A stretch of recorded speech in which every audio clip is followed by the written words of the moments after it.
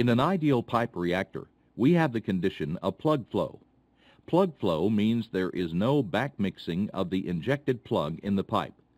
If we inject a plug of reactant into the pipe reactor, the plug stays together. In real pipe flow, there may be some backmixing depending on the conditions.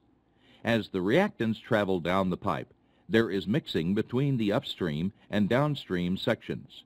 If the whole pipe becomes instantly and perfectly mixed, the pipe reactor is the same as the CSTR.